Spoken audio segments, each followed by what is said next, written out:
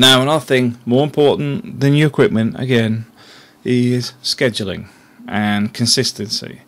If you're producing videos on a regular basis, your subscribers are going to increase, but just as important, they're going to keep coming back. Now, if you're going to produce one video a week, pick a time slot, pick a day, and stick to that. You know, you want to be producing at the same time, same time, same day, every week, and just keep it the same. Don't do what I do, which is produce a lot of video.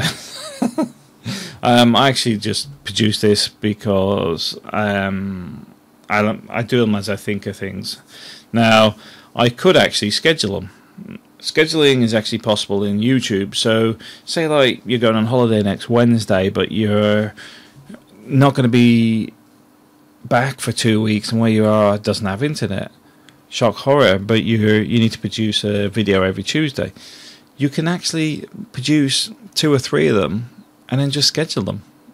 YouTube has an option where you can actually predate it and it will release it on that date.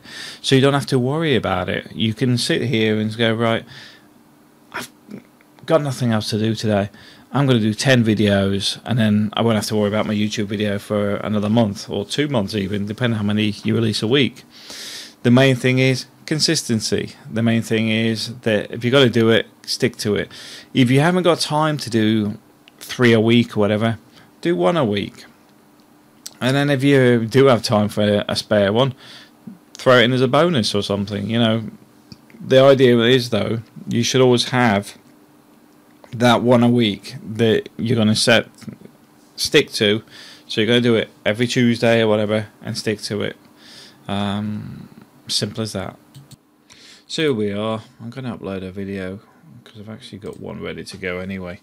Where did I put it? It's in my documents. Camtasia. Okay, so here we go. It's going to start uploading that. So say I wanted to set it up for next month, or let's say next week. It's the 15th to the 12th today. Scheduled. So I could go, right, I want to release it next Tuesday, so 22nd, 9 AM.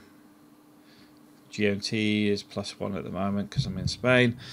But that's basically it. You can set it up there, you can schedule it. Now, if you can't see schedule there, it's because you need to have so many videos up before, or subscribers. It's one of those YouTubey type things. Let me double check what it actually is. Okay, according to YouTube, because on the YouTube search bit, scheduling allows partners to schedule blah blah blah. We know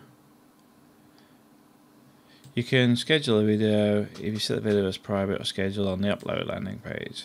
So it doesn't actually say here there's any limits on it. I think it used to be limited. So, you know, if it didn't show there before, it was because I think before you had to have so many subscribers, etc. I think by the looks of it, it's one of those things that's changed again. So everybody's got access to that, which is a good thing.